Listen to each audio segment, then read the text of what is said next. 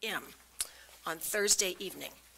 On Sunday, February 10th, the Brookline PAX will hold its annual meeting in the MLK room at Brookline High School, 7 p.m., with guest speaker, retired Judge Nancy Gertner. On Monday, February 11th, at 6:30 p.m. in the school committee room on the 5th floor, Town Hall, the B-Space Committee will be meeting to hear more about school space needs, budget impacts, and educational programs that are being considered. Also on Monday, February 11th, at 7 p.m. in the Devotion Cafeteria, there will be a neighborhood meeting with Chief O'Leary, and I believe Selectman Daley will be present to discuss the series of attacks in North Brookline and the ongoing effort to arrest the culprits and what preventive measures are being taken. And finally, also on Monday, February the 11th, going to be a busy night, in room 103 downstairs on the first floor in Town Hall at 7:30, there will be a legislative roundtable with State Senator Cream and our representatives who will give updates on current legislation and the fiscal 14 budget. Any other comments, additions, Fran? Selectman Daley? I just want to say to Selectman Goldstein and all the other Rotarians how very much I enjoyed the chocolate extravaganza. It was a wonderful event, and I hope you raised a lot of money, but the Otto's Pizza was there, and finally, after eating a lot of chocolate, I said I have to go eat some real food, so I got my slice of pizza to keep going, but it was very nice. It was a lot of chocolatey fun, I'll Yeah. say that. I wish I had a number to report, but I won't know that till Thursday. Well, we think it was pretty well attended, I will say that. It was full of people. And I must say, I'd never been in that Pine Manor room before. Yeah, it's What gorgeous. a beautiful location. Beautiful. It is. And, what a treasure Yeah. to have that room available. And it seemed like a lot of people, you know, sometimes I recognize the same faces at a lot of these things, but this seemed to get a different crowd, and I wondered if some of the Pine Manor students had joined the event. I think we had a lot of Pine Manor students. Ah, I see. Okay. Selectman Benka. Yes, Selectman Daley, in the eyes of some, chocolate is real food, especially dark chocolate. Well, we now know dark chocolate is good for you. That's good news. Right. I think I maybe ate a little more than was good for me then, but just following up on chocolate, there was a wonderful article about Serenade chocolate in this morning's Globe. Yes, thank you for mentioning it. And just about the craftsmanship of the chocolate and the work of the owner of Serenade Chocolate with immigrants to this area. So Right. it was just a terrific article. And fabulous chocolates, too. Absolutely.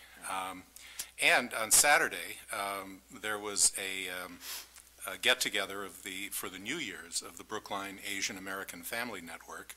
Oh. And I went to that and saw my first live Gangnam-style dancing with the kids. And this is high-energy stuff and a lot of fun. So that was well attended, and I think people were very pleased at the first annual. Well, that's great. Year of the Snake is a part. It is the Year of the Snake, yes. Right. Okay, shall we now move to our real business? First item is the approving the minutes from January 29th. Are there corrections or additions? I do have some small edits, yes. Okay, then I move that we approve the minutes as amended. All in favor, please say aye. Selectman Daley? Aye. Selectman Goldstein? Aye. Selectman Aye. Benka? Going around the table. That's Sorry fine. about that. That's fine. Okay, and Mr. Gwigley, repairs to the Unified Arts Building. Yes, good evening. The question before you is approval and execution of a contract in the amount of $91,950 to the firm of CSS Architects Incorporated of Wakefield. And this is for the design of exterior building envelope improvements, I won't say improvements, repairs to the Unified Arts Building. I have a question. At the top, under the scope, it says replace all the slate roof shingles, and then down under schematic design, it seems to waffle over whether we're replacing the slate roof shingles. where it says preliminary details of options to fix and alternative roofing systems. Can you explain, please? That was my question, too. 'Cause Sorry. I thought the whole point of slate roof Yes, shingles they was last that they kind forever. of last forever. So, Well, answer the our building- question, please. The building was built in 1901. Yep. And as far as we know, it's the original roof. And we had a study done some time ago that indicated that the roof itself is in poor condition. And some of the things they noted was that the tar paper under the slate has disintegrated in most areas, and they used steel nails years ago instead of what is currently used, copper slate nails. And the nails are rusting and allowing the roof slates to become unfastened.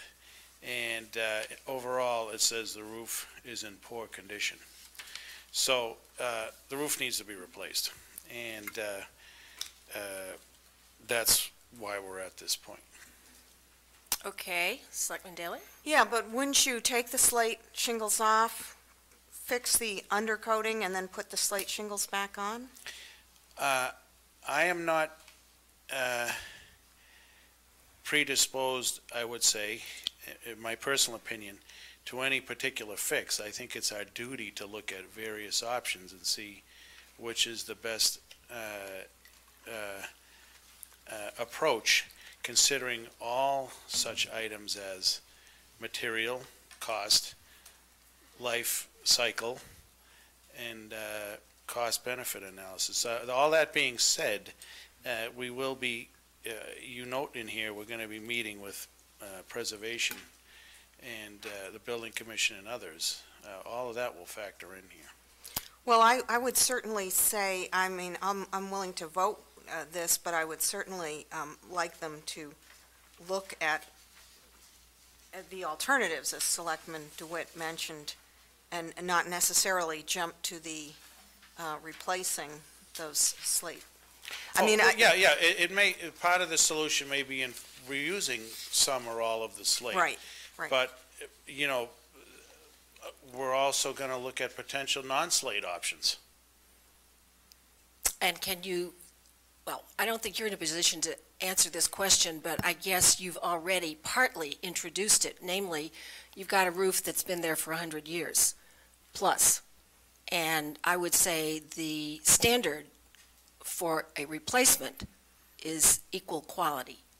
Even though it may be that after 100 years this one is a little tired, if you can't do something of equal standard quality, then I think we really would be concerned. Okay? I get it. All right. Quick question. Sure, Selectman Goldstein. Tony, I know a few high school students, and I hear from them from time to time that that building is exceptionally cold in the wintertime. I don't know if the windows have been replaced any time recently, or is it possible that any part of this scope of work might address the draftiness and general difficulty in keeping a good room temperature there? No, I don't think so, because this is strictly roof and masonry work. In the budget, potentially if we're considering replacing or redoing the slate roof in kind, that's extremely costly. And so it's going to be a challenge to make this project work for the building needs within the budget as it is. And it's not necessarily going to, it will not address any of those issues. Do you know how old the windows are there? Not off the top of my head. Building was renovated, though, in the last 10 years, right? That's Or have Well, I there was got my some work time done wrong? during the high school. I don't remember Yeah. whether we replaced the windows or not. I mean, but the work on the gym building and the Tappan was very minimal as opposed to the rest of the campus at the time. Right. Okay. Any other questions for Mr. Quigley?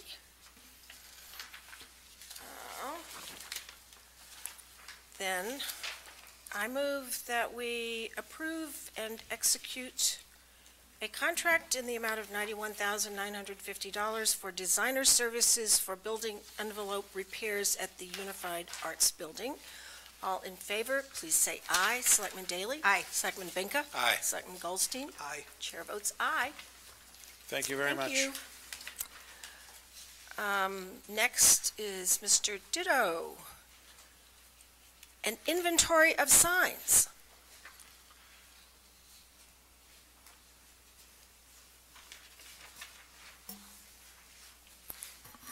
Good evening.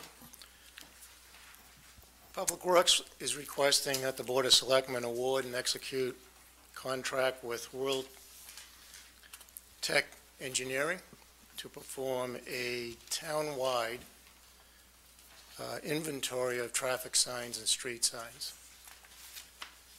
This study will locate and inventory approximately 10,000 street signs within the public ways. Some of the 26 attributes that we will be collecting as part of this study include, but are not limited to, there will be a unique sign ID number, there will be a sign legend, a sign color, sign size, shape, sign height, and probably most importantly is the retro reflectivity of the sign. Selectman Daley? Yeah, is this I noticed at some point in your letter to us, I think it says, or I guess this is Mr. Papasturgeon's letter to us, it talks about traffic signs. So the street signs that, you know, the signs identifying streets that many people are concerned about, the historic They're on the signs. list. Are they included in this or not? They are. Okay. So, upon completion of this, we'll be downloading this data to our GIS system as well as our cartograph workflow management system. And this will be a tremendous plus for the DPW in that our work order system is the cartograph system. This will make it very easy to track what work's been completed and what the costs were. And you might ask, why are we doing this at this time? And the reason being is that the Federal Highway Administration is requiring cities and towns to establish and implement a sign assessment or management plan that will retain the minimum retro reflectivity as outlined in the manual and uniform traffic control devices. So this is a regulation that was precipitated by the FHA, and it's codified in the MUTCD manual. Now, in part, it states in that manual that, and it's very similar to what was previously said, is that public agency or officials having jurisdiction shall use an assessment or management method that is designed to maintain sign retro reflectivity at or above the minimum levels in Table 2.8-3. Now, as part of that manual, they said there'd be a completion date by 2015. And the FHA got a lot of feedback on that. And since that date was established, they modified their regulation to allow communities to replace traffic signs when they are worn out, rather than replacing signs on a specific timetable. So that's a big plus for us. I would like to ask, it seems to me that one of the things that could happen here, and it could be inadvertent, but it would not be desirable, and I'm kind of following up on Selectman Daley's question, that we somehow identify our historic street signs as non-compliant. And frankly, that would not comply with the town's desires and intent. Right. They did respond partially to that in that they if you just wait 1 second.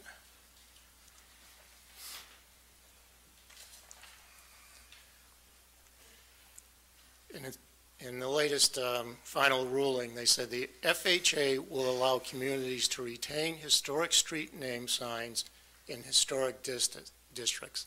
Now, I know that doesn't cover the whole town, but at least a portion of the signs will be exempt from this ruling. But just to be clear, I believe what I'm hearing is historic signs, as they fail, fall, break, whatever, that are not in a designated local historic district are not going to be replaced properly with similar signs.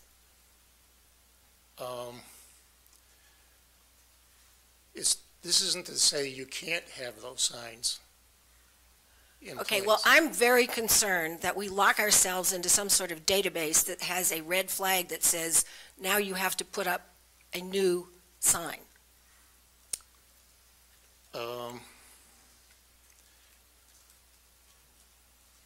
That question I can't answer at this point in time. That's an issue, actually, that we've been going around and around on in the town, and my understanding was that the old signs could be retained, and indeed, we were even looking at redoing the signs, having the old signs replicated, because they had been mistakenly taken down. Right. And Well, I do remember when we had some meetings on this a number of years ago, and I believe you telling me, Mr. Ditto, or telling those of us at the meeting, that our historic signs did not have the retro reflectivity that they were supposed to have under these rules. That's true. And I too am very concerned about creating this database that identifies a bunch of our signs as not passing the standards when we very much want to retain those signs. And I don't know whether we should just leave the street signs off this inventory, or if we could identify those signs that are the original signs as historic.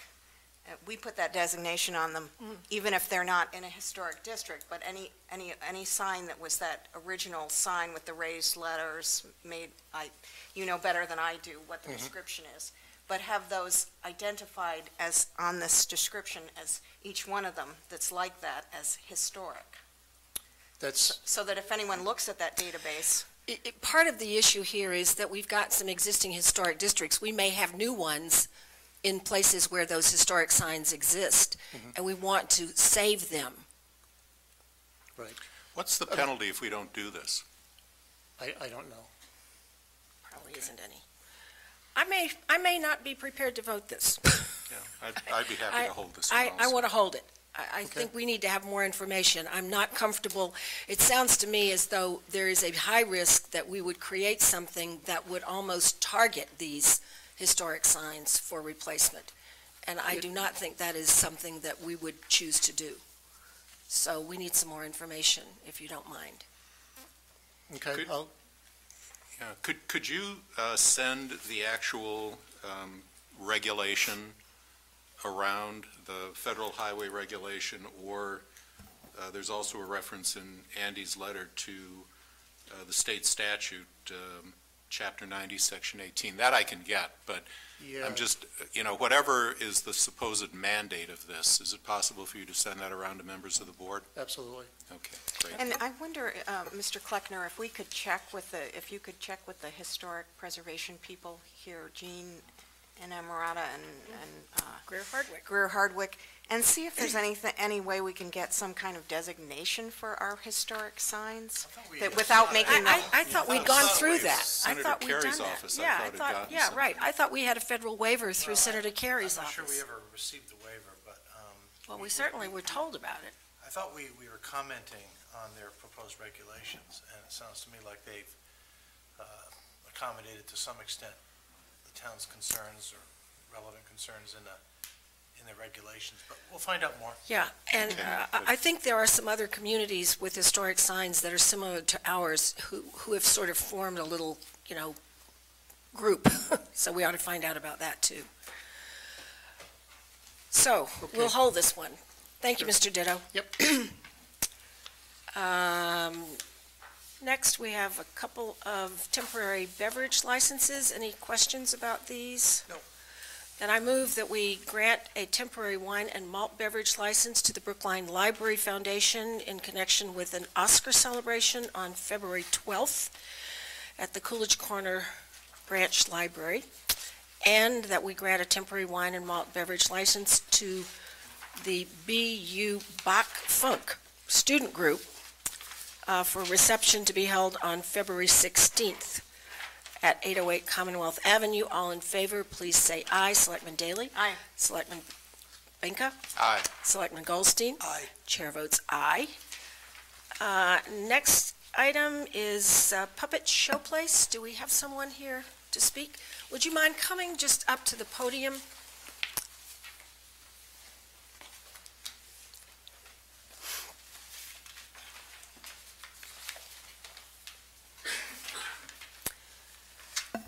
So, Good evening. I think we've asked you to come because this seems to be a different pattern of performance compared to previously, and we're actually not accustomed to seeing a list like this requesting temporary licenses, so we'd like to hear what you're doing. Sure, certainly I can speak to that. My name is Bradley Duguid. I'm the operations manager at the Puppet Showplace Theater. And we have been there, in addition to the many, many children's shows you may be familiar with during the day, been doing shows for adults as well for the past several years. Usually we'll have one every month or so. This year we're having usually 2 each month between our Puppet Slam series, which we have a showing there once every other month, and the Story Slam series with Mass Mouth, which we're presenting every month now through the beginning of the summertime. We've had this show series for a number of years, but only recently have we identified liquor sales there as a potential revenue stream for us by offering those in exchange for donations to the theater. We are a nonprofit organization which has been in the community for over 38 years now. And donations are obviously a very big part of what keeps us alive. And we found that people coming to these slams have been very responsive and happy to give in exchange for this amenity while they are at the theater. So we're requesting these licenses. We've thought to put them all in at the same time for now through the beginning of the summertime. Questions? I would say you know, at some times in the past, the Puppet Showplace has had some, maybe disagreements is too strong, but there's been some neighbors that have been very, right above, and they're very concerned about noise. Now, I haven't heard anything lately, so did you do some soundproofing? I'm just wondering if you're having more events at night, and with, you know, alcohol, which, you know, sometimes people raise their voices a little more and in a party kind of atmosphere, if that might not create some tension with the neighbors. I understand, and I think I remember one of the incidents you're referring to, I think maybe 3 or 4 years ago. That was solved some time ago through soundproofing of the theater and the ceilings in both the theater and the lobby. And we haven't received any kind of complaints since then. We have been, as I said, having these adult shows, usually one each month for a number of years. This is a slight increase in the number of shows for adults in the evening, but not by much, and we haven't seen much of an impact in terms of the audience behavior with the addition of the alcohol.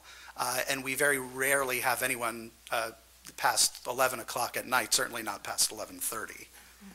My inclination would be to approve the first 3 and make sure we don't have any kind of issue, and then they can come back Sure. Later for the last 2. And I would like to be sure that you have talked to I know you've had our police officer who reviews these applications check to make sure. I know that you are safe service, that you have safe service certified people.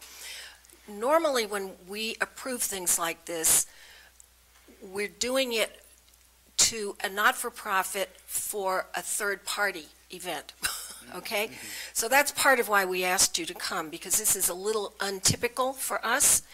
And there are some restrictions about your ability to sell alcohol. And I would like to be absolutely certain that you're not in violation.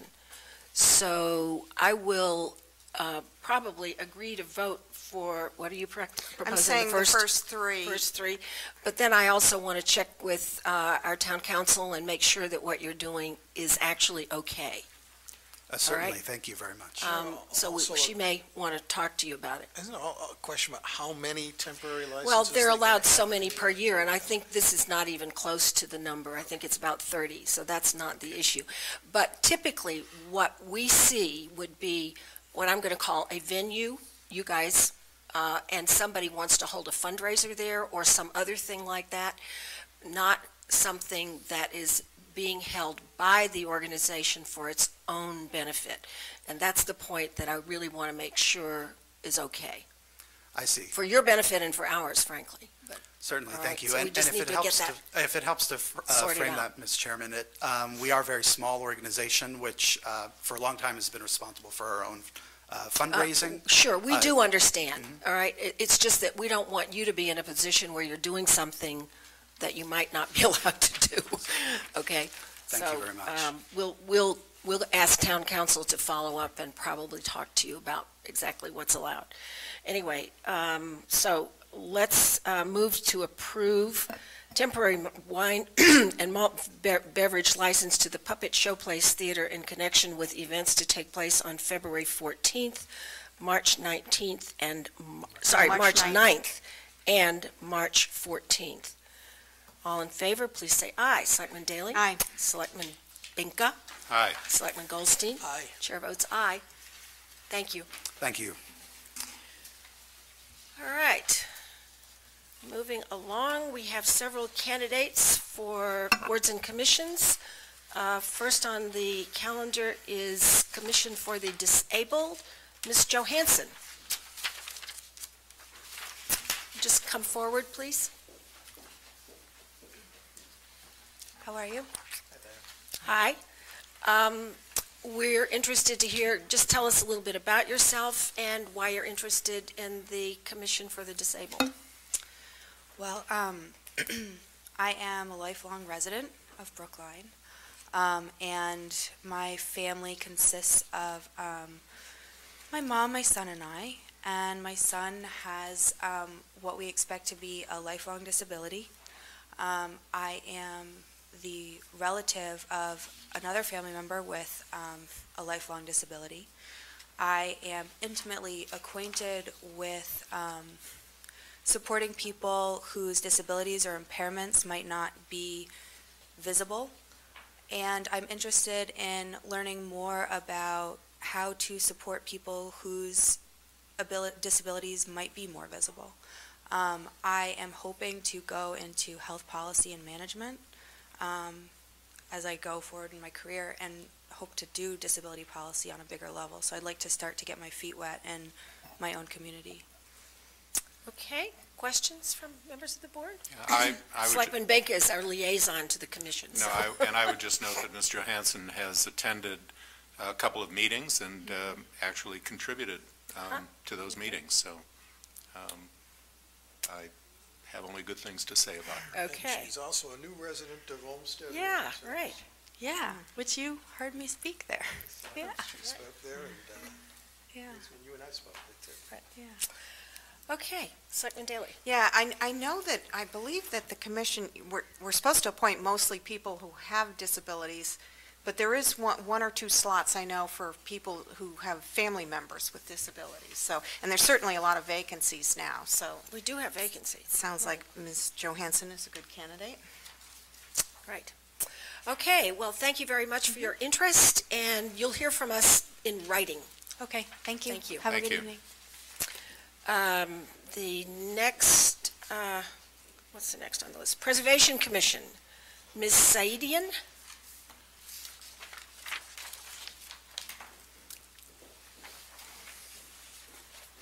Good evening. Welcome. Thank you. So same question, tell us a little bit about yourself and why you're interested in the Preservation Commission.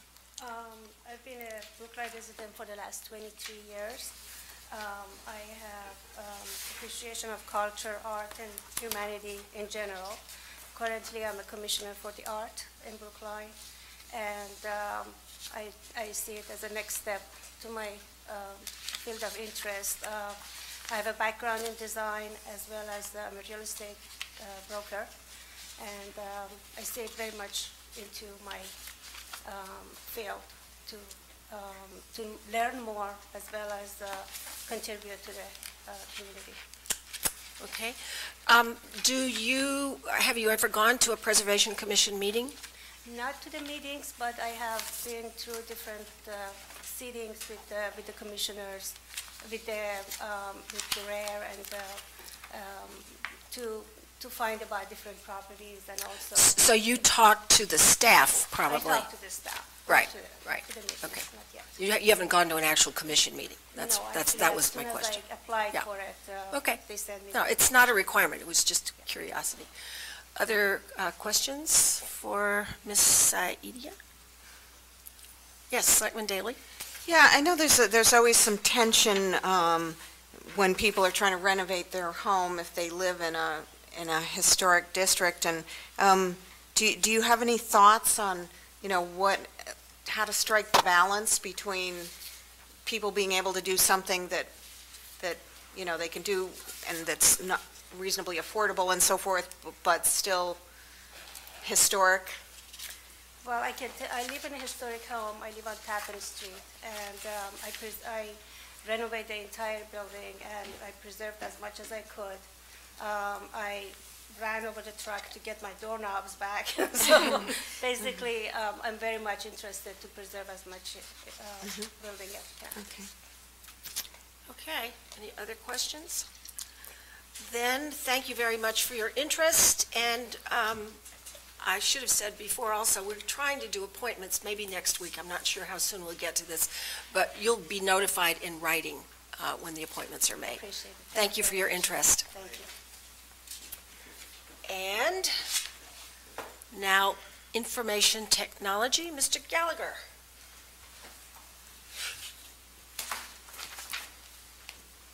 Good evening.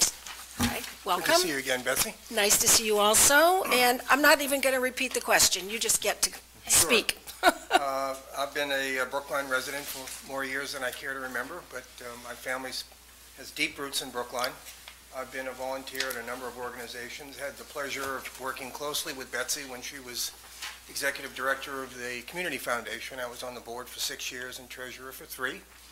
My wife has also volunteered for a number of organizations over the years, and I sold my software company last year, and I found myself with a little bit of free time in my hands. And I have significant and deep IT experience. I've been a technologist for 40 years. I have multiple degrees in business, and I happened to be speaking with the CIO, and we were talking about the utilization of speech recognition and text-to-speech and messaging and all of the things to help town residents, especially those with disabilities, reach into the town information center without having to get a hold of a lot of people at 8 o'clock at night or on the weekends.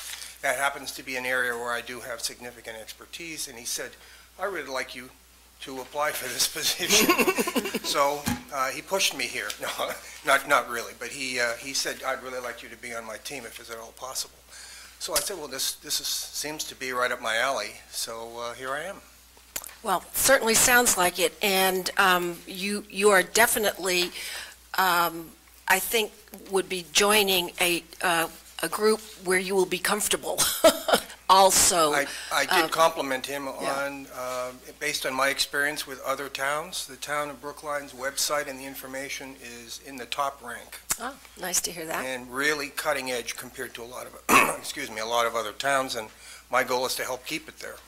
Well, we are very, as you may be aware, interested in improving our interactive technology, and I know that the IT department has been helping with applications and trying to make it easier for citizens to communicate. We have our Brook Online system that we hope people are using more and more, and so it seems well-timed.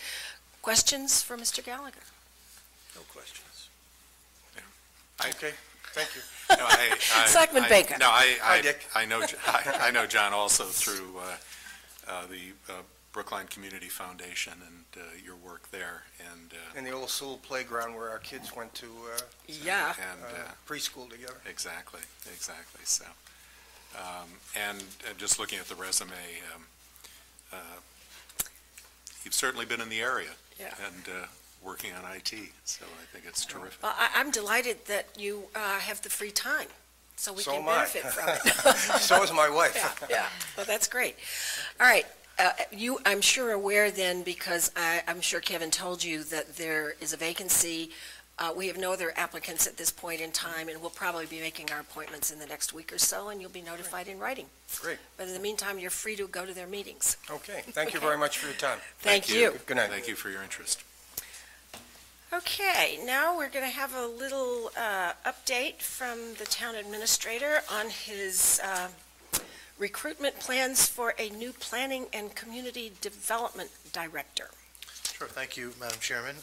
It's been several months since our former planning director, Jeff Levine, has left. As you recall, he went to become the planning director in the city of Portland, Maine. I've had a chance to say hello to Jeff a couple times, and through his boss, who I'm a colleague with, I check in, and he's doing very well. So, for all you... He and I had a conversation in which he said, you know, the population of Portland, Maine and the population of Brookline is very, very similar. Wow, really? Oh, yeah. Because Portland really looks like more Well, it of feels a like a city, doesn't it? But it's a Yeah. regional center. But it was interesting to me to hear. I think Portland may be 60,000, but it's not that different. It's not as big as you think it is. Yeah, but as you said, it is a regional center, largest city in the state, I believe. But in any event, we have been working very deliberately on this, and there was a method to that madness.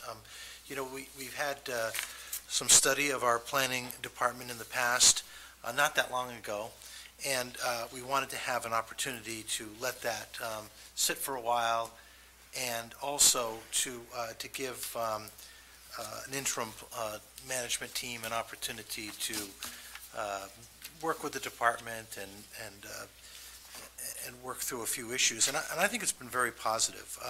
Kara Bruton, who's our acting director, along with Polly Selko and Joe Viola, have really tried hard to take into consideration some of the findings in the study that talked about silos in the department and the inability for some divisions within the department to talk to one another and to collaborate.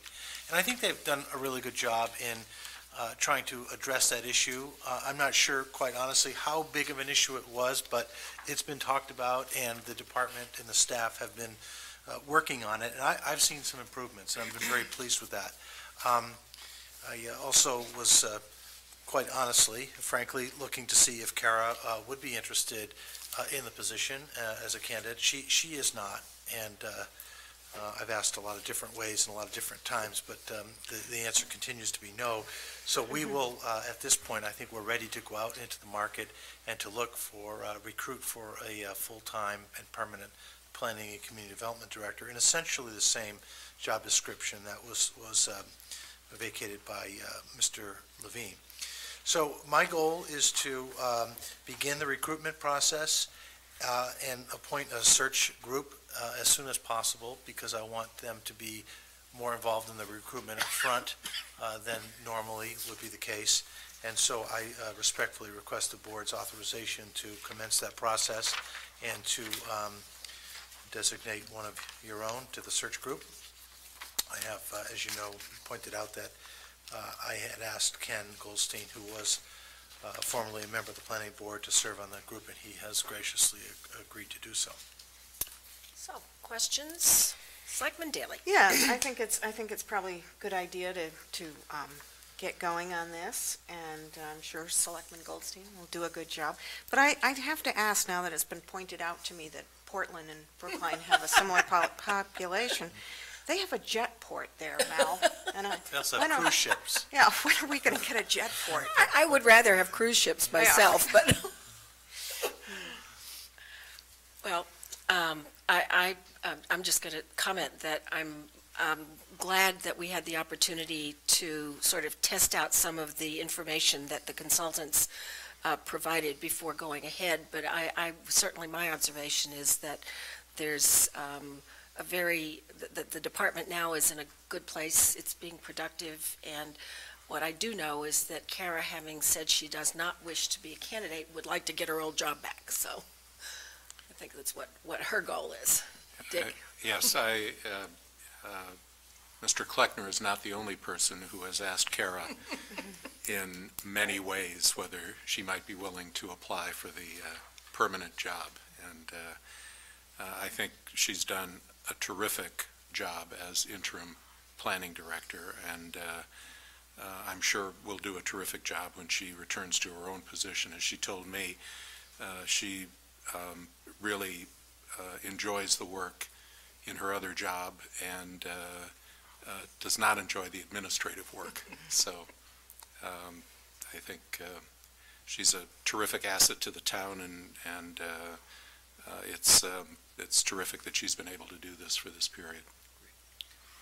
Mel, I wonder if you might just speak to the need for making this replacement. I think somebody hearing this might say, you seem to be working fine with one less chief in that department, and I know it to be otherwise, and I wonder if you could just, for the record, make sure that it's clear that we need another staff member. Sure. Well, we don't have anyone willing to step up into this role, so we do need to recruit someone into the department head position. And clearly, you need, for a department of that size and the scope of work they do, you need somebody who's in charge, who reports directly to me and the board, and is responsible for setting the goals and the overall administrative direction of the department. So clearly, we need a director for the department, and once we fill that position, we'll be at full strength as well in terms of budgeting, and that's a very busy department.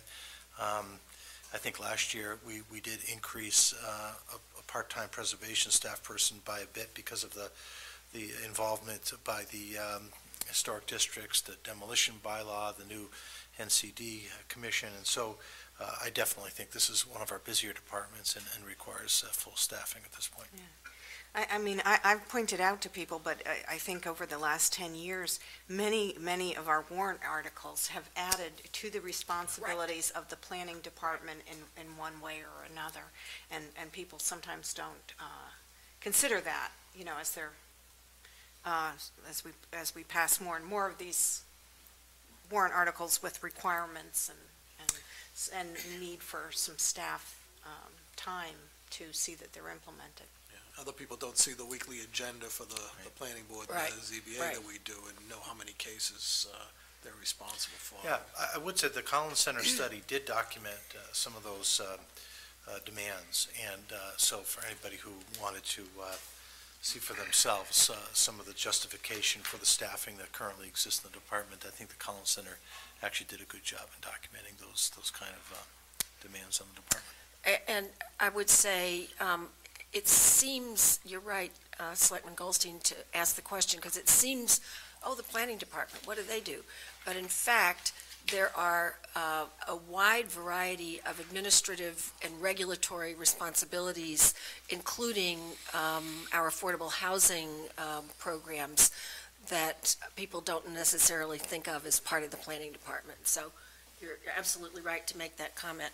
And since we did just appoint the final version of the Neighborhood Conservation District Commission, that's a new responsibility for the preservation staff that they didn't have before. So there's a workload, a sufficient workload, I would say.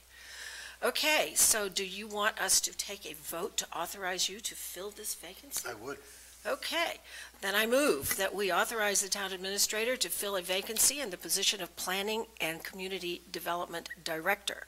All in favor, please say aye. Selectman Daley? Aye. Selectman Binka? Aye. Selectman Goldstein? Aye. Chair votes aye. Thank you. Now, just keep us posted on your progress. Next item, town elections. Mr. Ward, come and tell us all of the changes. It will be better in the end, I think, right? Unfortunately, yes.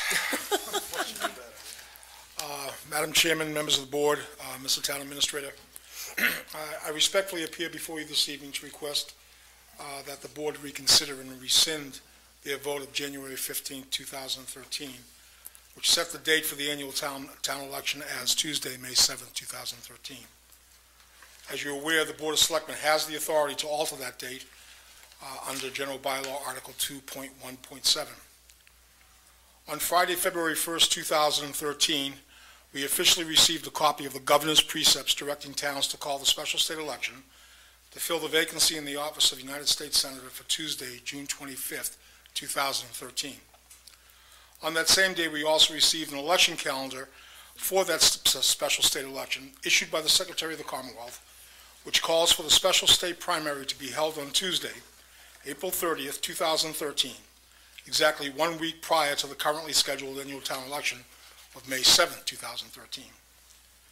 After very careful consideration, I am recommending that the board change the date of the annual town election to April 30th, 2013, so that both the special state primary and the annual town election will be held on the same day. While holding two elections on the same day has its own set of unique administrative challenges, conducting two elections within 7 days of each other presents many more. Having both elections on the same day will also allow voters greater access to both ballots and generate a cost saving somewhere in the vicinity of $45,000 to the town of Brookline. For those three reasons, I urge the board to change the date of the annual town election for the town of Brookline to Tuesday, April 30th, 2013. Okay, do we have any questions for Mr. Ward? Yes, Selectman Daley? It's not really a question, but we have historically had some issues getting turnout at our town elections, which, as I keep explaining to people, it actually is their most important election because that's their local taxes, et cetera, Right. and how they're spent, and who their representatives are in town here. But anyway, I think this will actually, it certainly would be crazy to have two elections a week apart, and I think that our turnout would suffer even more than usual in the town election had we just, asked people to come and vote the week before, and we would be the afterthought, I suspect. So I think both elections will benefit by being on the same day, and I assume we'll save some money by doing it that way? Mhm. What's the cost for your? Well, the general cost of an election is $70,000. The special state elections, this election scheme that was devised by the legislature in, 2009, 2010, was deemed by Division of Local Mandates to be an unfunded state mandate. So I expect that we'll be fully funded for the special state primary. And if we hold the state town election on the same day, there will be some costs. I mean, there are some requirements that we have to have, like 2 different voting lists, 2 different sets of paperwork, more people there, ultimately more training. But essentially the big ticket items like personnel and primarily personnel, we could probably save as much as $45,000.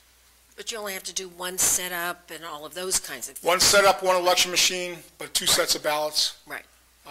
And 2 sets of books, because those who may be qualified to vote in the town election may not be qualified to vote in the state primary, so we have to keep 2 separate books. I see. So does that mean, the machine where you put your ballot into and it gets counted, are you going to need to have double? No, you would put, presumably if you chose to, and it's your choice, it's not required, but if you chose to both take a town election ballot and a state primary ballot, you mark those, you check out at both checklists, you would insert both ballots into the machine, and they would be counted separately at the end of the evening as a state primary election and as a town election. The machine is able to recognize and distinguish between the 2. Okay. Good. Selectman Goldstein? Thanks. I want to thank Town Clerk Ward for checking into this. Even before the state primary election was set, Patrick already got to work on investigating this, on the possibility that it would happen. And he and I spoke. He had some reservations. That's our Patrick. Yes. Not the Governor Patrick, but the Clerk Patrick. There are definitely some logistical challenges about conducting the 2 elections on one day.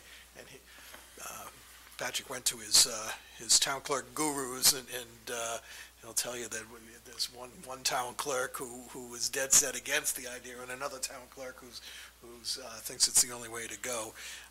So this is not without considerable extra work and challenge, and the logistics of it are important to get right, because if it doesn't go right, it can. Yeah, let me just say this, is that it's been done before. It can be done. It's not particularly easy, but it can be done. Most clerks would rather not do it. I know that historically, except for this circumstance, the Secretary of State's office recommends against it, only because there could be confusion on the part of the election workers. But generally speaking, if we properly train our workers and we properly set up things, it should go relatively smoothly. Selectman Benka? Right, with this vote today, assuming, and I assume we will vote to move the election, will nomination papers for town offices be available tomorrow? I've got everything ready, set to go for tomorrow, if you vote today for April 30th. So people, candidates for town meeting, for selectmen, for town offices, will be able to pick papers up tomorrow. Papers will be available tomorrow, along with the book where we record papers being taken out. All correspondence to town meeting members via incumbency are scheduled to go out in the mail tomorrow, as well as the incumbents town-wides. And the calendar will be posted on the website this evening if you voted tonight. Great. Good. Very good. Can I have one follow-up on that? Is there a bylaw that requires a certain amount of time between the day when the papers are available to be pulled and the election, and are we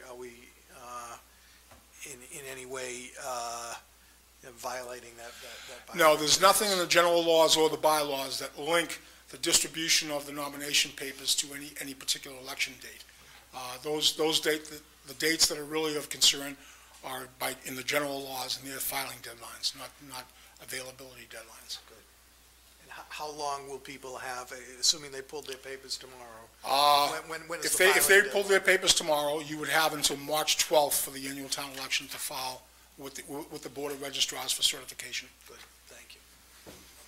And there's actually been some correspondence on the Town Meeting Members Association website about this. This does not change the date of town meeting, nor does this change the date for individuals to get warrant articles filed for town meeting, which remains March 14th at noon. Correct, there is no link.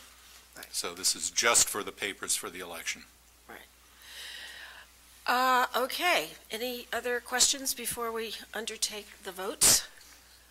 All right, then first, I move that we reconsider the board vote of January 15th, 2013, setting the annual town election date for Tuesday, May 7th, 2013. All in favor, please say aye. Selectman Daley? Aye. Selectman Benka? Aye. Selectman Goldstein? Aye. Chair votes aye. And then I move that we rescind the vote of January 15th, setting the annual town election for Tuesday, May 7th, 2013. All in favor of rescinding, please say aye. Selectman Daley? Aye. Selectman Benka? Aye. Selectman Goldstein? Aye. Chair votes aye. And finally, I move that we set Tuesday, April 30th, 2013 as the date for the annual town election. All in favor, please say aye. Selectman Daley? Aye. Selectman Benka? Aye. Selectman Goldstein? Aye. Chair votes aye. All right. Thank you very much. Mr. Ward, you have your marching orders Thank you, Pat. and your calendar. Next item is consideration of a resolution having to do with Norfolk County. And I think we have an updated, yes, we got an updated version of the language. Selectman Goldstein, this is your area. Yep. Do you have some comments or thoughts about this? Well, Going without forward? without restating the whole case, I think I've mentioned before that I support this resolution. I think it drives home the point that we've been trying to make about the county. But I do appreciate and also support the revisions that have been proposed by Mr. Kleckner, which, aside from a few corrections of typos and correcting some finer points in the whereas clauses. I think the pertinent point is that we express our commitment to pursue the withdrawal from Norfolk County government and/or to support other mechanisms to eliminate the inequitable county assessment. And I think that's a very salient point. I think there are other measures that will eliminate the inequity without, necessarily requiring us to withdraw. And I think the parties who brought this to our attention are in agreement that those measures would be as satisfactory. Reasonable. As satisfactory Right. as withdrawals. So. Okay. Other comments, members of the board? No, I'm Shall happy we- with Mr. Kleckner's revisions, but I Okay. think we should move ahead. Well, I think because this is of some significance, I'm going to read it all out. The resolution that we are proposing to adopt states as follows. Whereas in 1997 and 1998, the General Court of the Commonwealth dissolved most county governments within Massachusetts, including Berkshire, Essex, Franklin, Hampton, Hampshire, Middlesex, Suffolk, and Worcester. And whereas 2 of the dissolved counties became part of a regional council government, while 6 counties remained in operation, including Barnstable, Bristol, Norfolk, Plymouth, Nantucket, and Dukes. And whereas most of the functions, services, and duties of the dissolved county governments were transferred to state government jurisdiction, including the recording of property transactions within the registries of deeds and the management of correctional facilities by the offices of sheriff, and whereas the Commonwealth also took on responsibility for funding the continuing liabilities associated with those dissolved county governments, such as pensions and other employment benefits, while the counties that were not dissolved remained burdened with these obligations. And whereas 70% of the population of Massachusetts now resides within jurisdictions not covered by county government, and whereas it is unfair and inequitable that municipalities where county government has been dissolved receive essentially the same services as municipalities within existing counties, but are not required to pay an assessment for these services or the liabilities accumulated from prior county government operations. And whereas the town of Brookline is paying a mandatory assessment to fund Norfolk County government in the amount of $715,791 in fiscal year 2013. And whereas county assessments are based on a municipality's property value rather than the benefits the municipality may receive based on population, proximity to county facilities, etc., now, therefore, be it resolved that the town of Brookline hereby commits to pursue its withdrawal from Norfolk County government and/or to support mechanisms to eliminate the inequitable county assessment. All in favor, please say aye. Selectman Daley? Aye. Selectman Benka? Aye. Selectman Goldstein? Aye. Chair votes aye.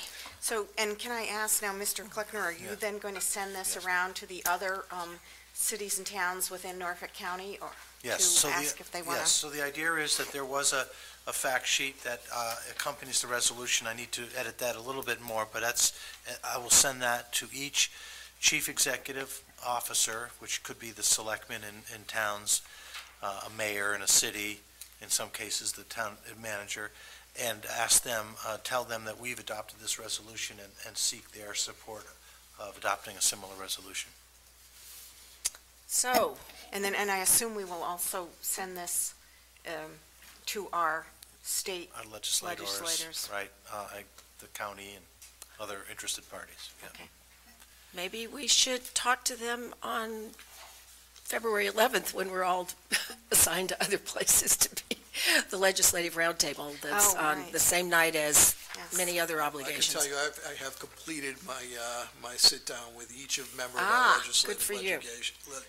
delegation at this Yeah. point, And I think we have the support of all five, including Senator Oh, Green. good. That's very nice to hear. Good for you, and thank you for doing that. I'm going to try to make it to the legislative roundtable if I can after the other Well, meeting. the possibility is, yeah, right, and we might either, one of us possibly, we'll see. It depends on how things go. It's the one night where there are so many things scheduled that it's complicated.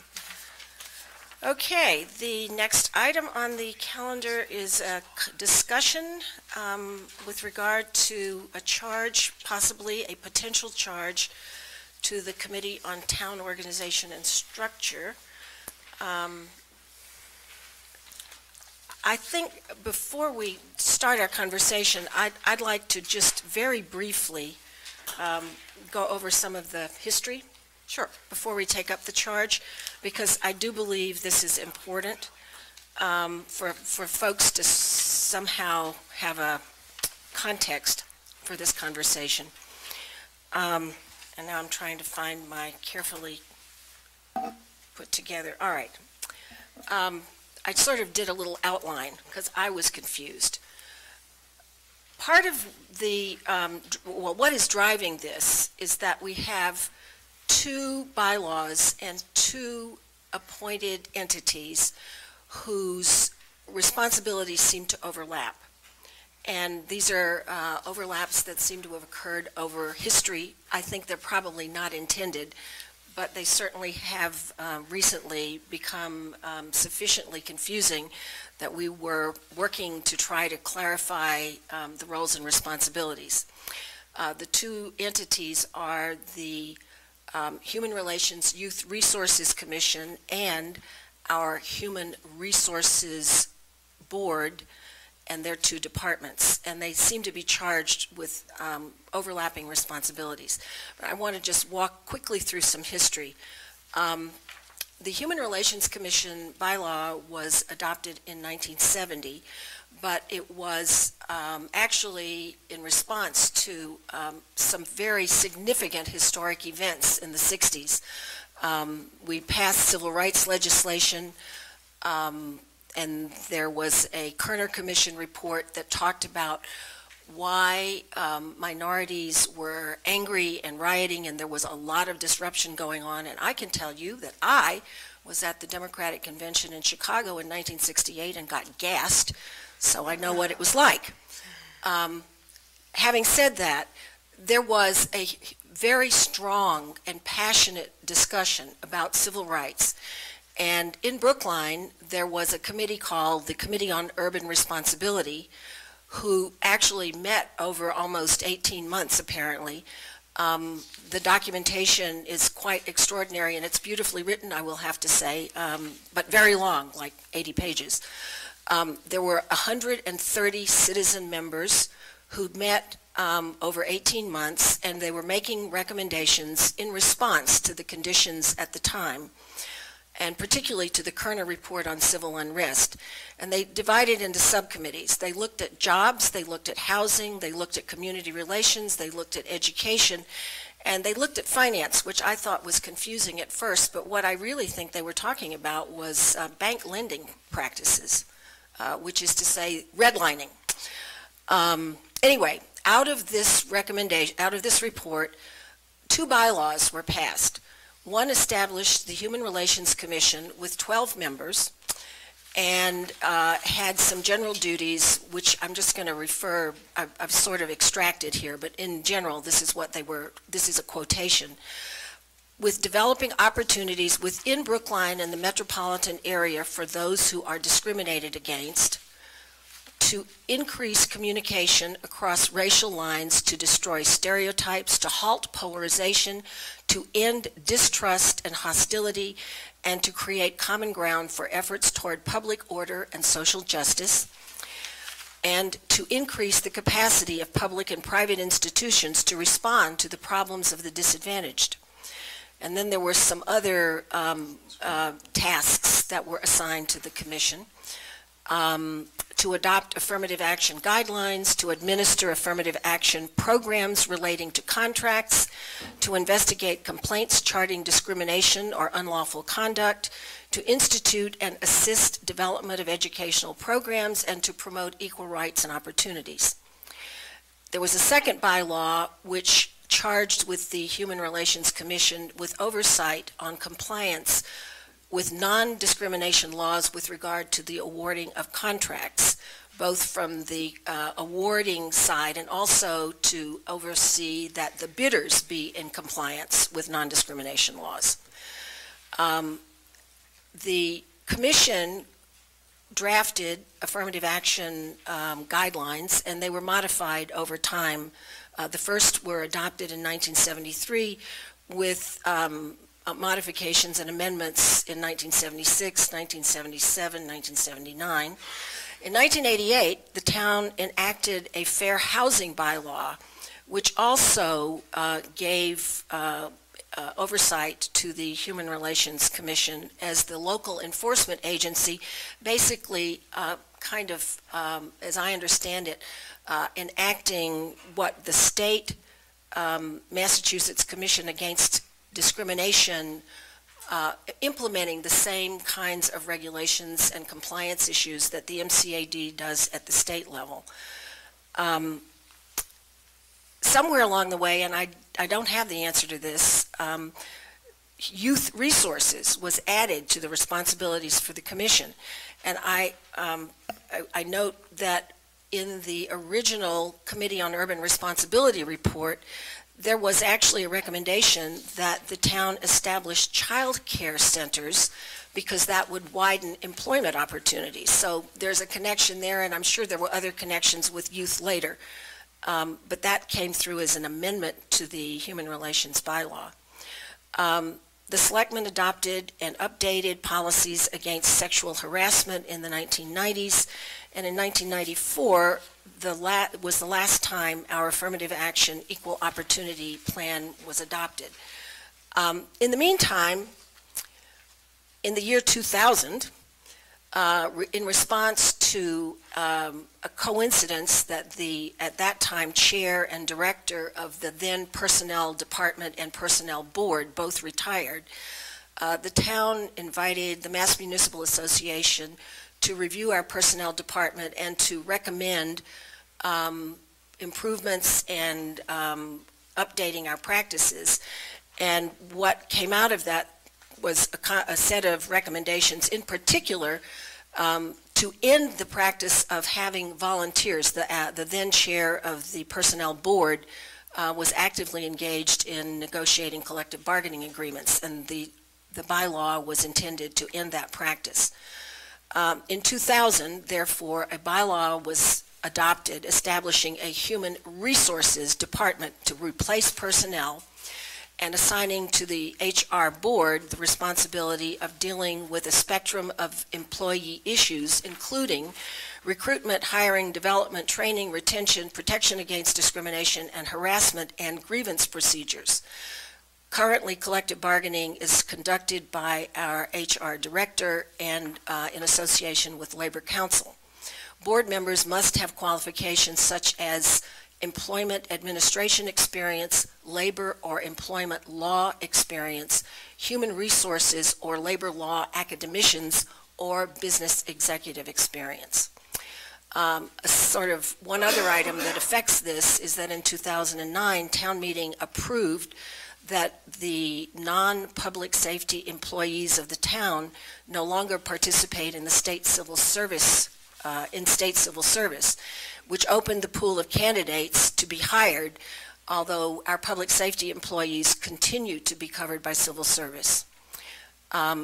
Anyway, the human relations and human resources activities clearly have a certain amount of overlap now, and it seems appropriate for us to try to help clarify.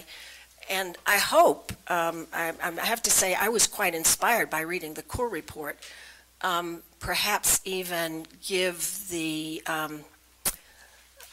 Human Relations Commission more strength with regard to some of the other tasks that were assigned to them, for example, fair housing, around which I think there is nothing much being done today. Anyway, that's sort of a historic synopsis, which gets us to Selectman Daley's proposal. Well, and we had heard from Rita McNally, who's here tonight and is currently serving as chair of the Human Relations Commission. I won't say youth resources every time, but you can assume that I've said it. So that they would like some clarification as to exactly what their role should be, and it is clear, as you just explained, that over time the Human Relations Commission and the Human Resources Board have sort of overstepped each other to some extent, and it isn't clear who is supposed to be doing what now. So I did write a charge. The charge is a couple paragraphs, and then there's some background material that I added on, and I did, Patty Correa, Assistant Town Council, did extensively edit my background facts that I wrote. So, but I hope we got them accurately.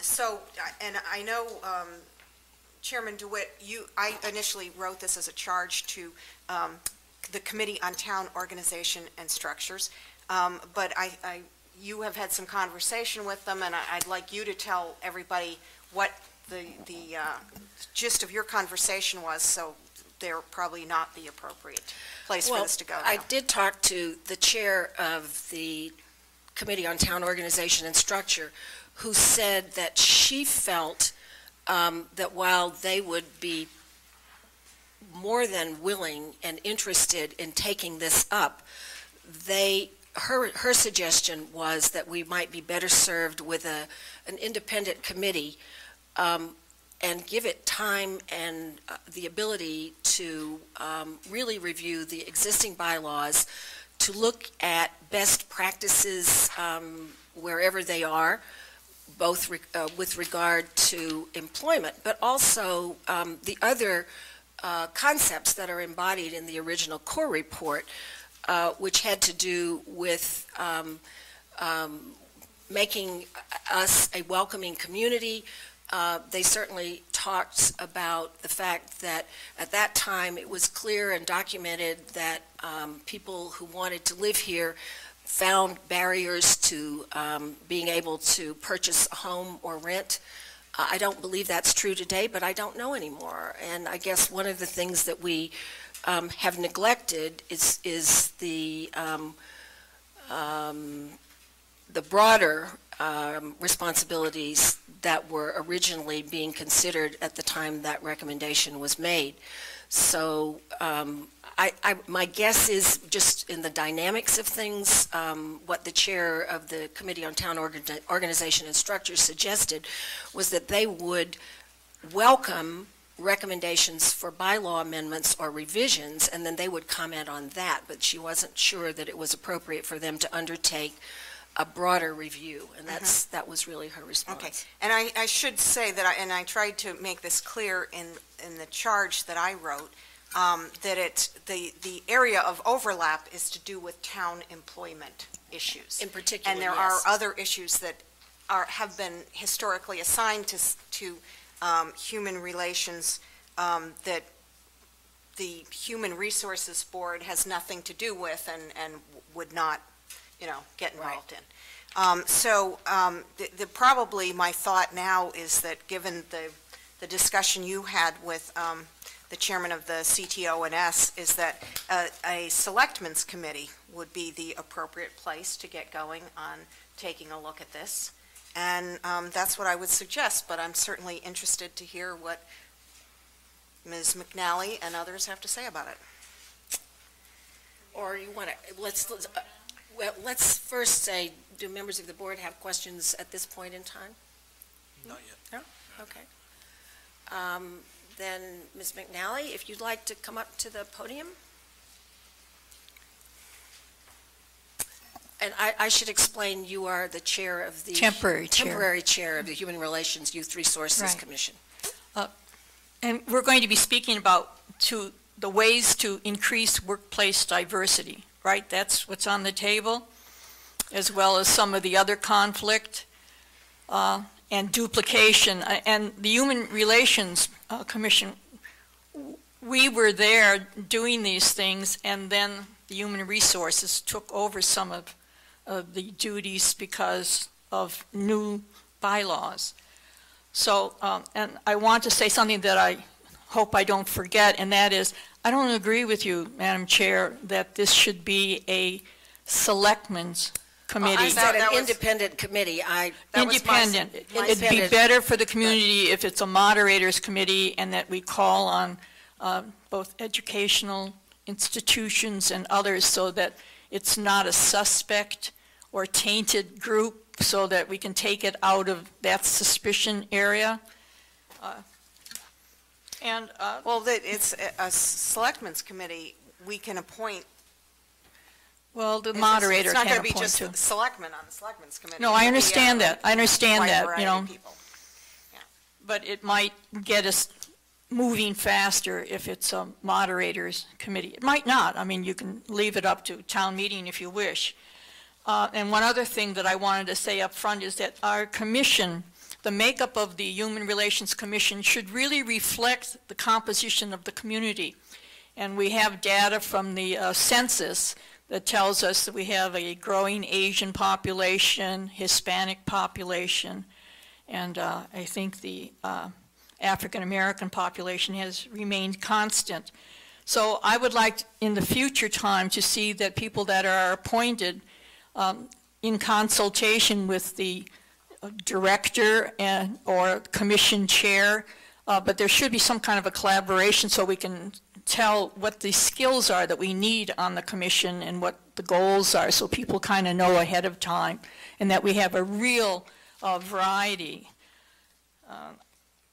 I found in the charge, and I don't know if you're also going to do the charge of whatever commission is put up, that we need to state up front our community's commitment to affirmative action / diversity / equal opportunities. I'd put all three of them in there so that it's open, that we still have that commitment and we're trying to find a way to fulfill that. And the other thing that I wanted to mention was that the oversight duties of the commission, we've had difficulty fulfilling that because there isn't data. We need to get the data format set up so that we can find out if the pool for the hiring is diversified and how is it done, and whether the kind of advertisements that we're sending out to attract people to job offers are really in keeping with the time of life that this is, 2013. You know, the whole social information swing of things. I mean, and we can't really sit back and wait for people to come to us. I mean, that's apparent. We have to go out and seek people, meaning we have to go into other communities, other professional organizations, and really do outreach. And it may mean that we do job fairs or go to other people's communities' job fairs and really build collaboration so that we really can attract people that will bring new ideas and new ways of coping with some of these issues. Our goals were civil rights, youth advocacy, and intergroup relations, and we hope that we can have both the staff and the talent on the board to help do these things, and the money that's needed in these very poor times to do that. And that's what I think ours. I had some criticism of some, not criticism, but I just wanted to add other information to this charge. And if it's not going to CTOS, whatever charge goes to whatever commission that's set up or committee, I think really we have to look at the language. The language is so confusing, and I'm sure that when you try to read through, you might have seen that. Terminology is used interchangeably. Human relations, capital H, capital R, human services, capital H, capital S, human resources, small h, small r, so I don't know if that's referring to the human resource board, or that's another way of talking about human services. And I was wondering if we were supposed to be giving CPR or inoculations to people throughout the town. Just the way of reading it. Times have changed. We need to really seriously look at it. And one of our commission members has provided us with enormous amounts of reading. And anyway, we need to look at that. And as I said, a moderator's blue ribbon committee is better. And I believe Northeastern University and its Dukakis Center would be a good start. And I also mentioned something about Harvard that I'm not going to say.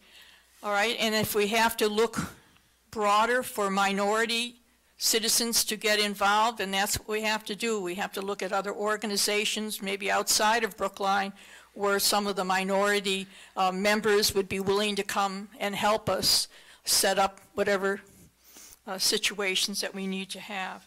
And I think that's mainly, but the confusion is there, and I think there has to be collaboration between both of these departments, and we don't often see that, and I think that it's something that we need to do. We're not in competition really with each other. We're trying to find our way, and we're trying to do our duty of oversight. And if we're blocked, then that's not going to happen. And then there are repercussions from the community about that. Because in 40 years, you know, we don't have many representations of other cultures on our various committees, and certainly not on the commission, and not in the workforce as well. So we're hoping that we can all work together, and I think that it's a possibility to do. We just have to put our heads together and move on. Thanks. Thank you. Just one Sure. quick question. Wait, don't go. Just- Selectman Benka. Rita, you made clear your preference for a moderator's committee as opposed to a selectmen's committee. How would you feel about CTO&S?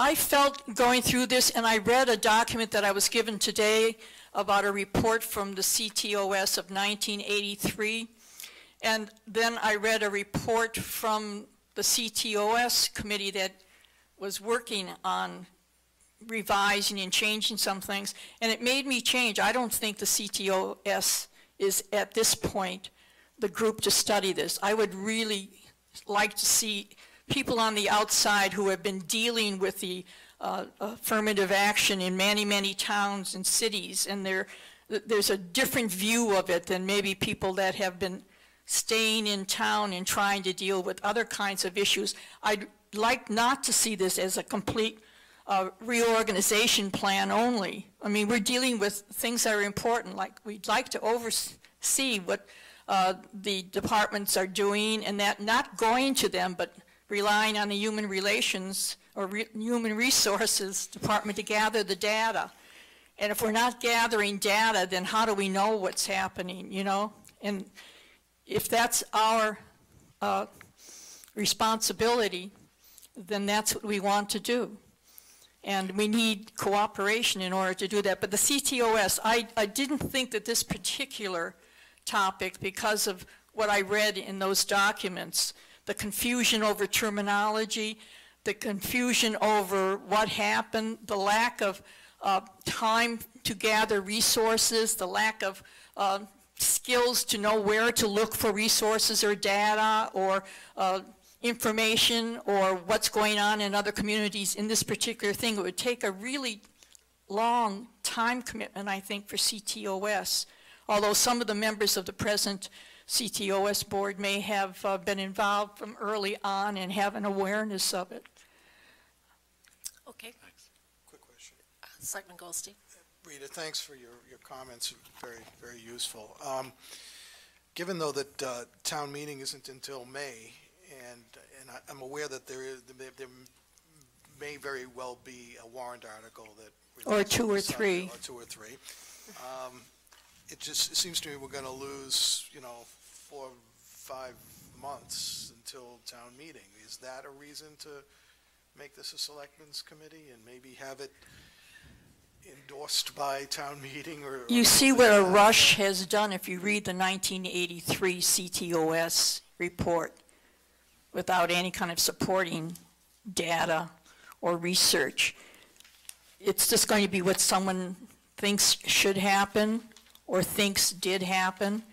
It's a lot of material to go through, and I've found that the moderators committees that are put together have less suspect. And I don't mean that you're all suspicious characters, but in this instance, when there's something happening that impacts affirmative action and the view of the outside world, and for people that are impacted by it, I think it's better that you get a more independent group of skilled people, and I think the Dukakis Center at Northeastern has experience in doing these kinds of things. And we're not the only community that's going through a reevaluation of what took place years ago and what has to be done now to make things work the way they should, so that we're getting some success rather than, well, duplication and stress and then reorganization.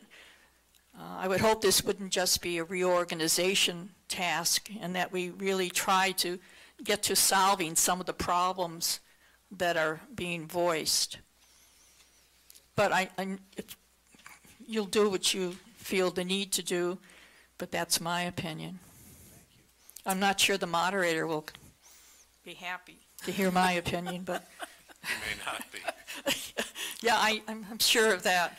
Well, actually, if you want to know, I posed the question to the moderator, and he said he Yes. thought the two commissions should sit down and sort things out first.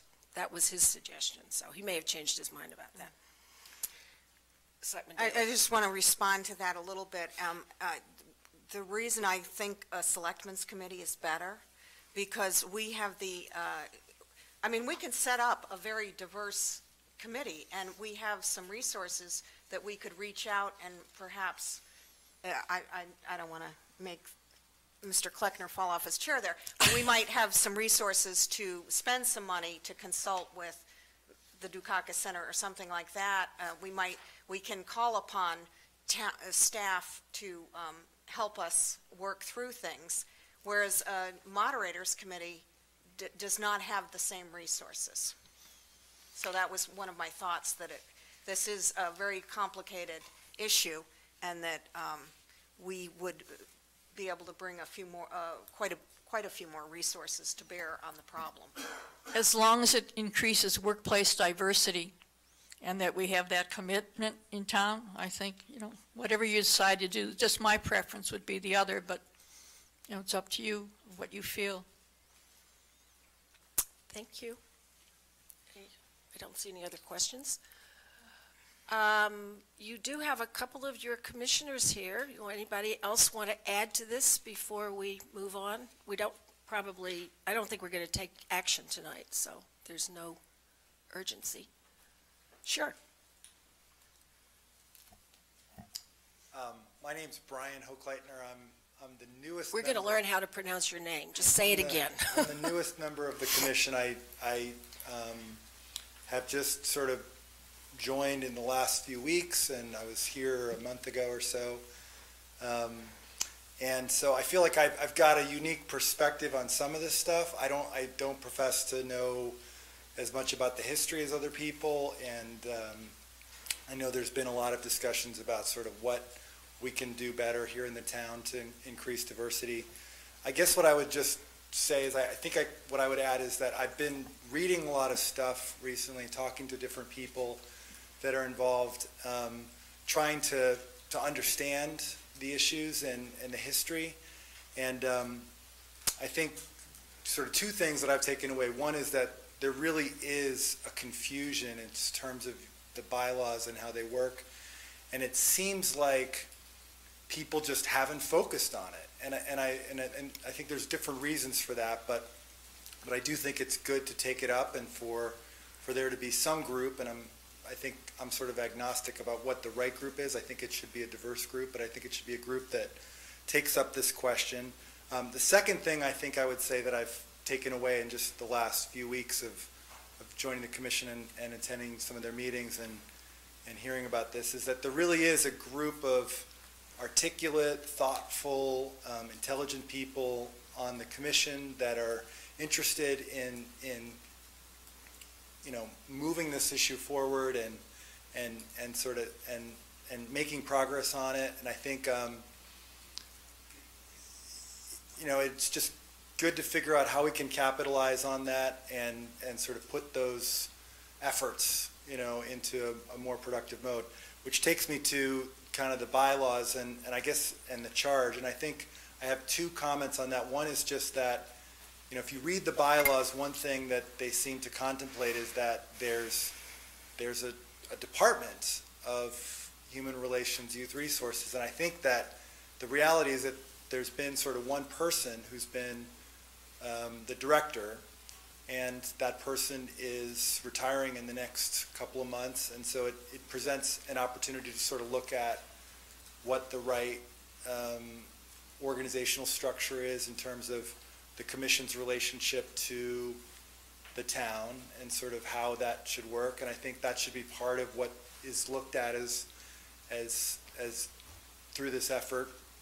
And then I think the second thing, and this takes me back to why, in some ways, why maybe this hasn't been looked at, is there's just this natural confusion about the names of these two bodies. I would go back to personnel and human resources and human relations, and I can't tell you how many times even people that are on the commission, when they're talking about it, will get the names backwards, and I really think that at the end of the day, it just comes down to Human Relations Youth Resources is a confusing name, and people don't really know what exactly it is, what it does, what it is. And so I would say, I think names are important. I think that one thing that could be looked at as part of this is figuring out, is that the right name for this body? Should it be, is it really a civil rights commission, a diversity commission, equal opportunity? What is the charge of that commission? Human Relations is very broad, and Youth Resources is kind of off in a different direction. So I think that, not to put too much emphasis on just the words, but I do think they're important, and I think it should be part of this, what this committee or group ends up looking at when they're thinking about these things. Well, I will tell you that I get tongue-tied every time I try to say these things, and I think I do understand. We changed personnel to Human Resources because at the time, and maybe it still is, that was a broader definition of, I'm going to say, because it has now more responsibilities that are broader than just hiring. And so Human Resources, I think you look around in academia, you're going to find a Human Resources department, right, among other things. But I would immediately go back to personnel if we were allowed to do that.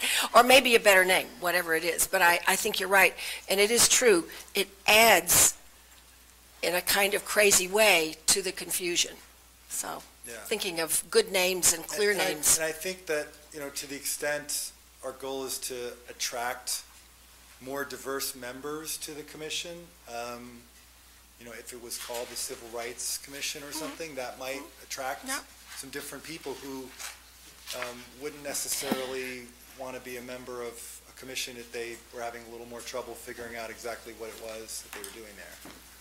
I would certainly think whatever else the group does, whoever appoints it, that should be part of an explicit recommendation, is that they think of names that are both clear but also not confusing. Distinct, right. I think, but that's, in a way, that's symbolic of the task, which is to untangle the areas where there are overlaps and the areas where there is lack of clear mission, in my view. I know that a couple of years ago, the then chair of the commission had an idea about something he wanted to do, and he called it listening to the community. And the idea was to basically invite people to talk to the commission about, and here you can fill in the blanks, so to speak, their experience finding housing or in other ways whether they were candidates for employment or work for the town, but just, reach out to different communities and use that as a way of helping the commission sort of get a focus. Never happened, and I don't know if that's the right thing to do, but I do think community outreach, and interestingly, that was part of what was originally asked. I mean, when the 1970 bylaw was passed, it seems that there was an enormous burden placed on this group of volunteers just in terms of the breadth of tasks that they were being assigned. So somehow we have to find a way to make it both manageable and effective, and I think that's very important. So, thank you very much. Anybody else want to speak? Sure. Let's, yeah. Come on. Yeah.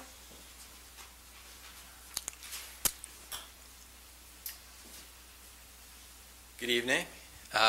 My name is Brooks Ames. I am the chairman of the Diversity Subcommittee of the Human Relations Commission. I don't really speak for anyone but myself here tonight, and I think Rita would probably acknowledge that that's the case for her as well. We have not, as a group, taken up your charge and looked at it carefully and come to a collective decision. My impression, however, is that the commission is not of one mind in terms of what the way forward is here.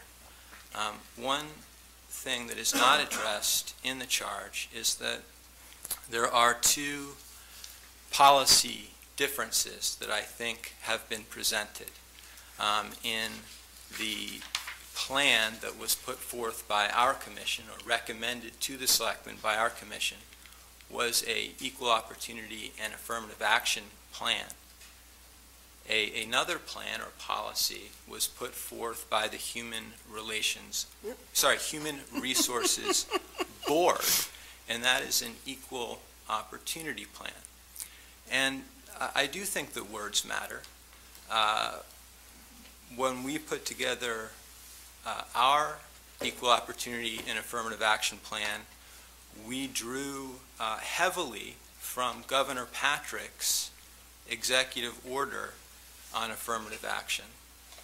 And our plan does contemplate some form of affirmative action. There is an enormous amount, I think, there's a lot of space between a strict equal opportunity plan and an aggressive affirmative action plan.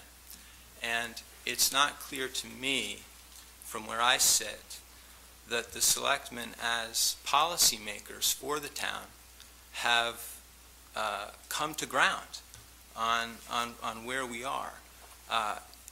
My sense in the back and forth that's gone on in the last few months is that there is a strong view in the town council's office that we can't even say the word affirmative action. And I think that the policy choices have been too constrained by the legal advice. And when we have Governor Patrick, who after all was the architect of, or he may not say he was the architect, but he was part of the team behind President Clinton's mend it, don't end it approach to affirmative action back in the mid-90s.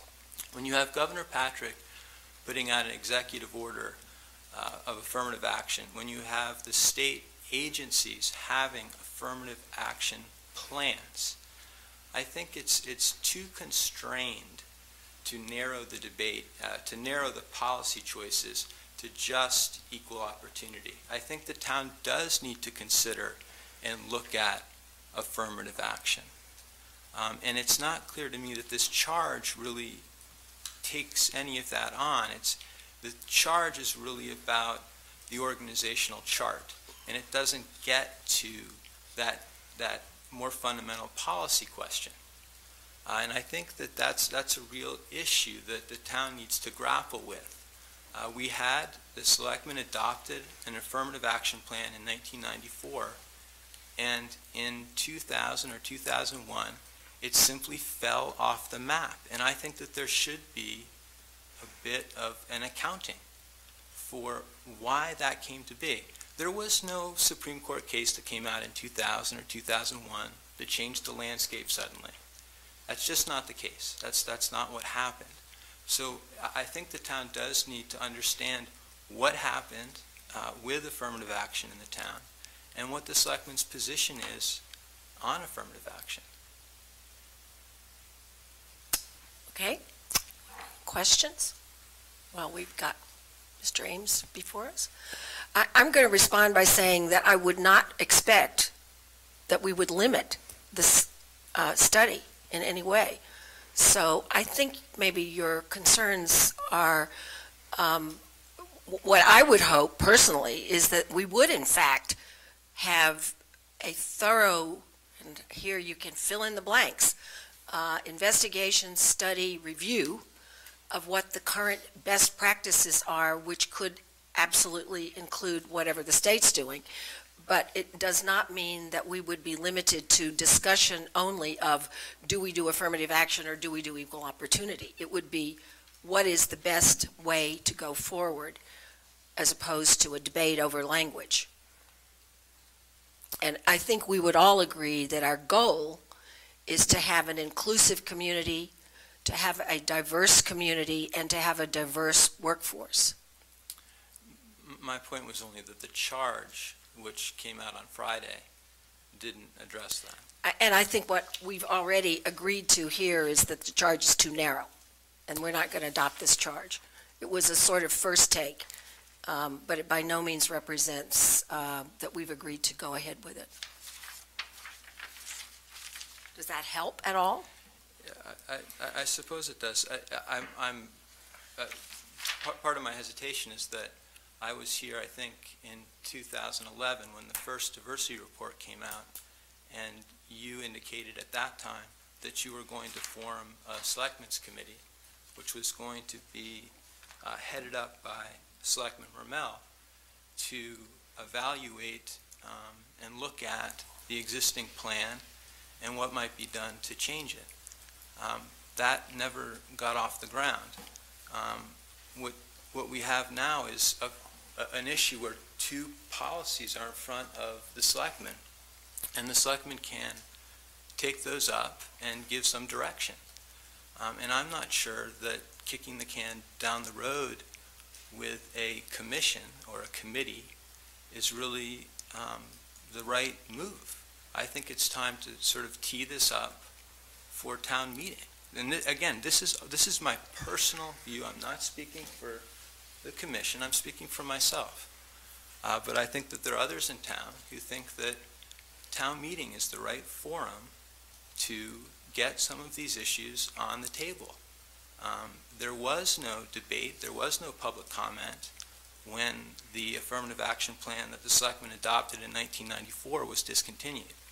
And it seems to me that when the town meeting legislates, essentially legislates affirmative action back in 1970 or whenever it was, that if we're going to discontinue it, it should happen right out in the open, and it should be public, and town meeting should weigh in. That's my personal Ultimately, view. that has to happen. I don't think you've understood. What we've been discussing here is how you get all of the information you need in order to make a good decision, not whether it should ever go to town meeting. There's no way we could change anything without having it go before town meeting. It has to go before town meeting. It's more a matter of in what form and when. It's not a matter of does town meeting, it has to be discussed if we are going to make any kind of substantial revisions. I agree with you entirely, and I think it may just be a difference of opinion as to what the best way to get it in front of town meeting is, whether it's a commission, and my sense is that it's hard to find a commission that's really going to be disinterested. And so, in many times, it seems to me the best way to air out an issue is to have people who have different views express them. as best they can, and then people will make up their minds.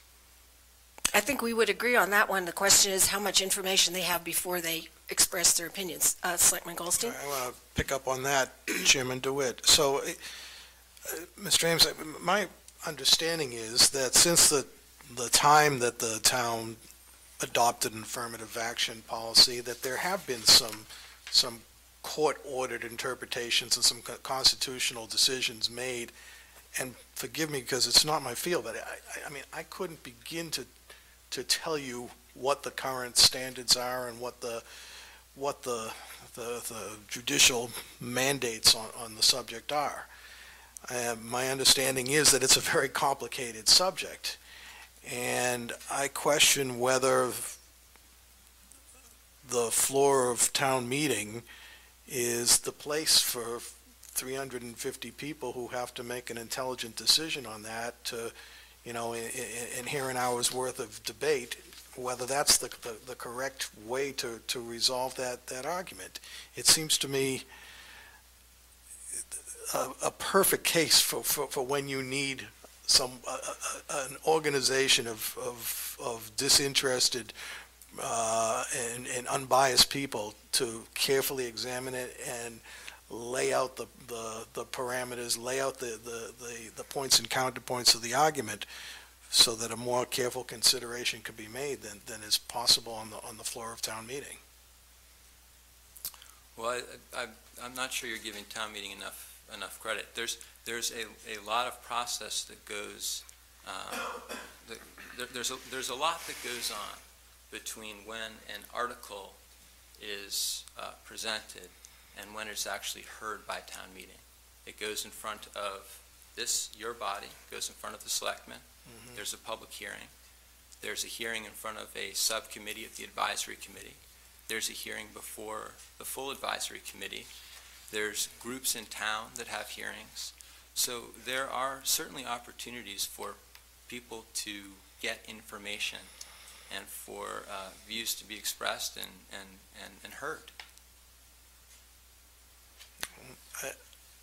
Respectfully, you know, I think that there's a limited number of people who involve themselves, town meeting members who involve themselves in that process, and there are a subset of town meeting who do not generally involve themselves in the ongoing process leading up to town meeting, and I think those are the people for whom you know, some kind of a considered report is most useful, beyond what you'd usually see in the selectmen's and in the advisory committee's report. I don't want to interrupt, but I will say that I was totally inspired by the Committee on Urban Responsibilities report in terms of the thought that went into it and the level of detail. Now, we're not going to put 130 people on the project now, I think. Those were different times. But I do think, and I agree with you, there are thoughtful people who could be engaged in this. But I will say that the same breadth and level of thought would inform all of us, as opposed to, and I'm not imagining it's exactly what would happen, but right now we could find ourselves very narrowly focused on sort of regulatory issues, whereas it seems to me it's very important to think about community values and how we do the best we can to implement those values, and they certainly include diversity. You know, it's interesting that the core report talked about Metco. Metco is at risk right now, and Metco is important to this community, but nobody talks about it except by way of whether or not we can afford to have it anymore. And it seems to me that that's another sort of example of something that could be, we could do a better job at being advocates than we currently do. But it's not part of just discussing workforce diversity. It's more than that. It's how we how we meet, we mentor, how we create the environment where everybody feels welcome and comfortable. And you can't do that by discussing whether it's equal opportunity or affirmative action. It's got to have a broader, more thoughtful approach. That's my view. I don't think there's anything wrong with looking at Metco, but I don't think that that's really the issue that's in front of. It's not part of the charge, certainly, and even if the charge were broader, I'm not sure it would be. It was a draft. Yeah, it was a draft, but I think we're talking about two different things a little bit. I mean, right now, you are drawing up guidelines, and the Human Resources Board is drawing up another set of guidelines, and I think the question we're trying to get at is, whose responsibility is that? And you're asking us to say, you know, and in 2000, town meeting did give some significant responsibility to the Human Resources Board, and obviously, you know, they didn't really consider or think about, well, wait a minute, we're kind of maybe, are we taking this away from human relations or what? And so you want us to jump to the issue of exactly what the policy should be when there's sort of a preliminary question, I think, about you know, whose responsibility is it, and who should we on this board and others in town be listening to when we're getting competing reports from different groups? I think that's sort of what I was trying to get at with this charge. But certainly the committee could, and we could, you know, could discuss your issue of exactly what policy is the most appropriate in this day and age. And we could try to get, you know, get some people on there who are scholars in this area, or perhaps. Well, I'm not advocating for a committee to study affirmative action. My view is that it should be taken up as part of the political process, and that commissions aren't always the best way to take up a political issue. Okay, well, I just would respond to that I think that there are a lot of issues involved. We have collective bargaining agreements with our employees. And so, you know, I don't know if that's your legal area of expertise or not, but that we have to think about policies as they work within our collective bargaining too, if you're talking about existing employees. So there's also the sort of case law that has been changing, and you know, on this sort of area.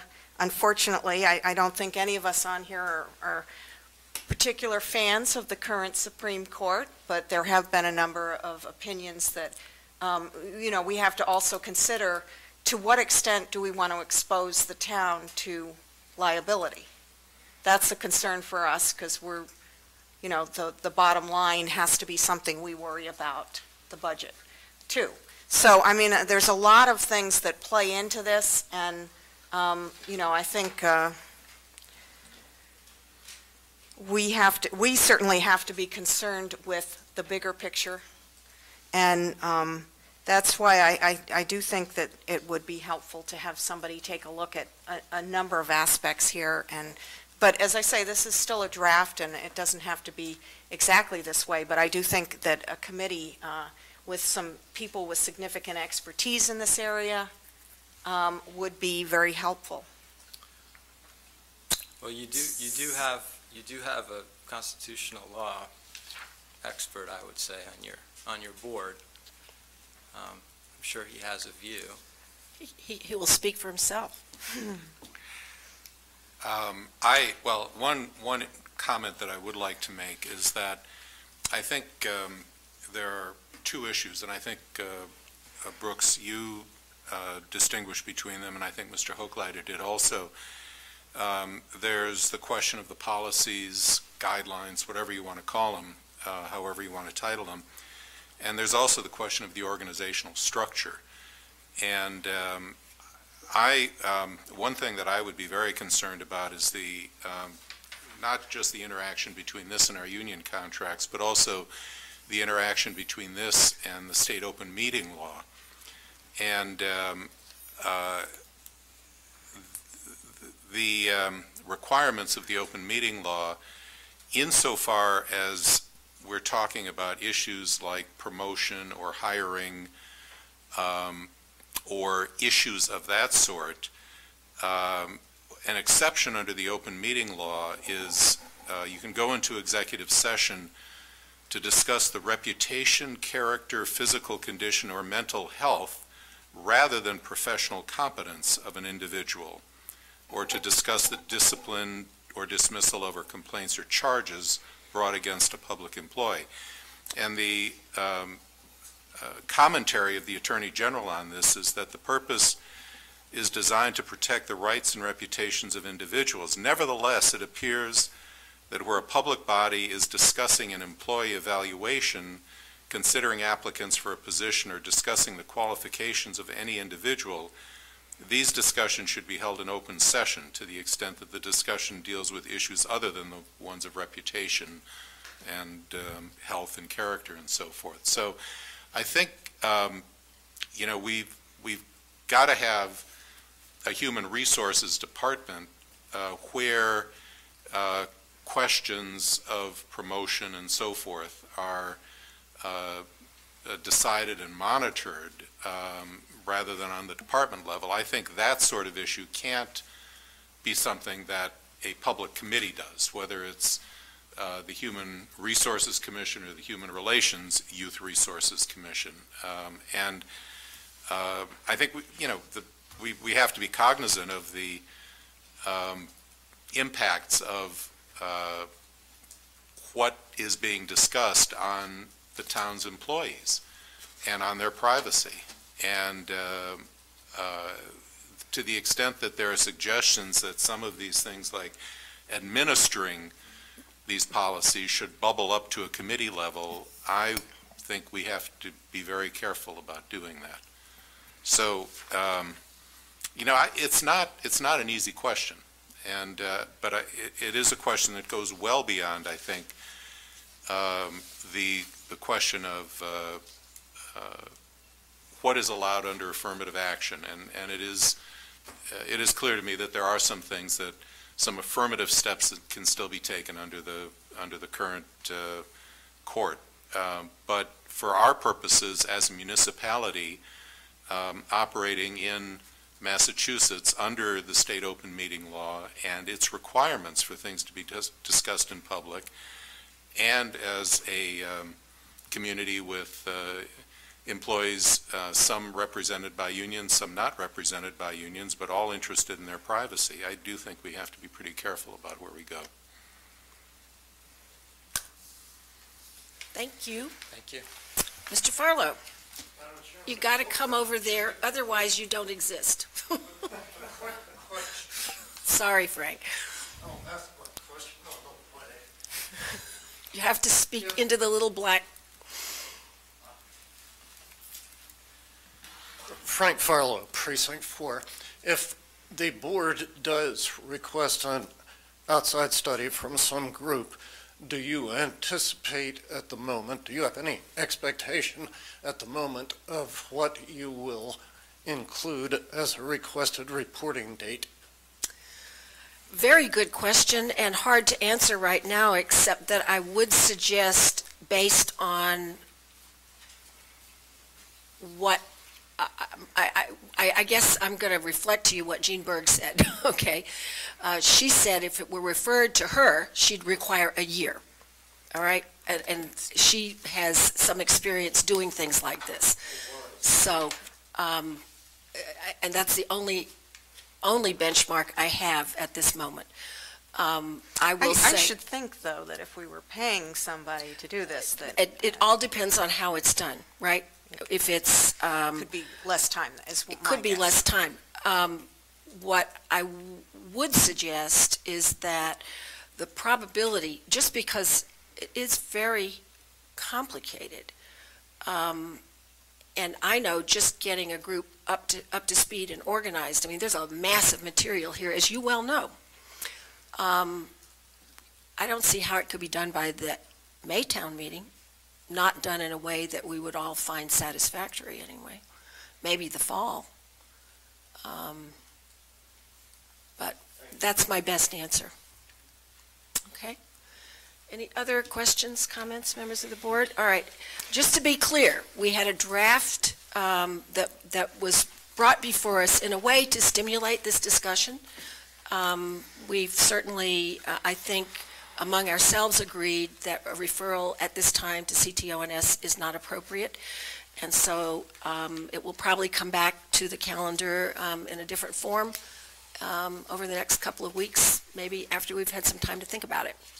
So let me just say that I will go back to the drawing board, so if anyone wants to contact me with specifics, right, that they feel free to do so. Can I just... We actually have a footnote here. Because next week, I will be producing or presenting my budget, my fiscal year budget, and as was pointed out, the director of the department has announced his resignation, or his retirement, effective in April. So I will definitely, my budget will definitely be talking about the staffing and organization of the staff component to the commission and to the programming of human relations and human resources. And just to complicate things even further, there's a human services component in the health department that I'm certainly considering and thinking about how all these things relate to one another. So I don't want people to be surprised that I will be making some recommendations about the way in which the department and the programs are staffed and organized, and certainly have no concern about those being reviewed in the context of any study the board determines would be appropriate. Okay. I think we conclude the Board of Selectmen's meeting for February 5th. Thank you all.